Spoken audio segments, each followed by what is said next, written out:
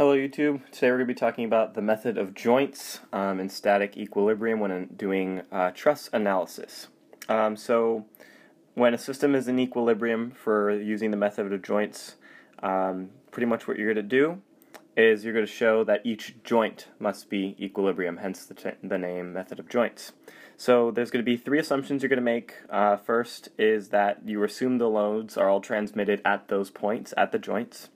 The second thing you have to assume is that the joint has smooth pins, so we're not going to assume that there's any friction. And finally, for mostly like 2D examples, we're going to assume each truss member is a two-force member, which are just axial forces only, which meaning that there's only tension and compression in these beams here. So the method I'm going to use here for this example is when drawing the free body diagrams, all the external forces or internal forces will be in tension. So let's start off by drawing the free body diagram at joint B. Our object is to find the internal forces of this beam here, of these trusses, or this truss represented by beam AB and BC and AC. So let's draw the free body diagram. So you have the two loads there, or not the loads, the beams. And what you're going to do is draw the external force we know is being pulled to the right at 500 newtons, and there is tension. We're going to assume that all these internal forces are in tension for calculation purposes. You'll see why.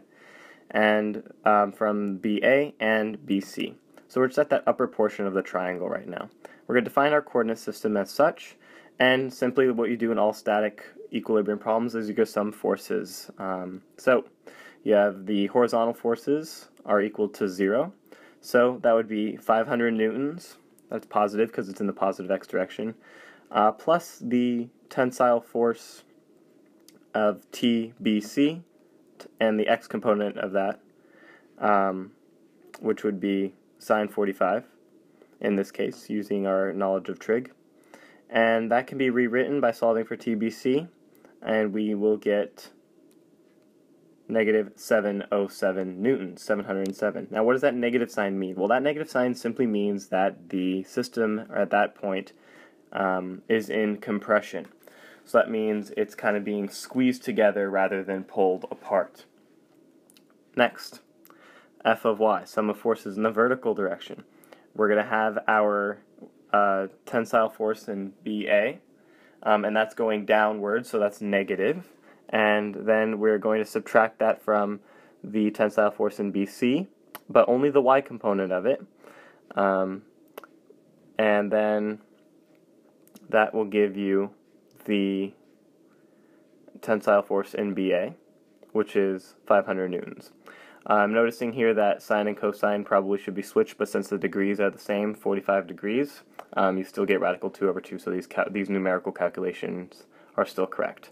But notice how there's a positive sign for this tensile force here. Well, that simply means is that the force there is in tension. That means when we drew our free body diagram shows that that is indeed a tensile force. Now let's sum forces. We have to examine each joint now. So let's look at joint C. So same thing, draw your free body diagram. We're on the bottom right corner now for joint C. We got the two beams there. We got each force there being represented by a tensile force. We calculated TBC to be negative 707 newtons. We know now there's a reaction force here, only in the vertical direction. And we also have the tensile force in AC. So we're going to find our coordinate system and sum forces. By summing force in the vertical direction, we know that RC is in the positive direction, but we also got to subtract the y component of TBC. There you go, sine 45, and then you get the reaction force is in fact 500 newtons in the upward direction. Next, we'll sum forces in the x direction. So we subtract the tensile force in beam AC and the x component in the tensile force of BC, since they're all moving to the left, which is in the negative direction as we defined our system.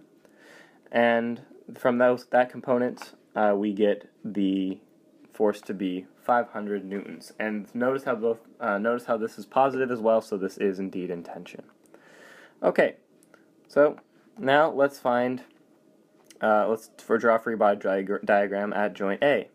So at joint A, we're going to draw our free body diagram. This will be more simplistic. Now we have reaction forces in in X and Y direction. We have our coordinate system defined as follows, and we're going to find the tension forces in AB and AC. So we know the X reaction force is in the positive direction, and we also drew our free body diagram such that the tension in AC is also positive. And simply they're the opposite. So since we already calculated TAC, we know that AX, the reaction force, is negative 500 newtons. Next, we sum forces in the Y direction. Same thing. We have our Y component and our BA component.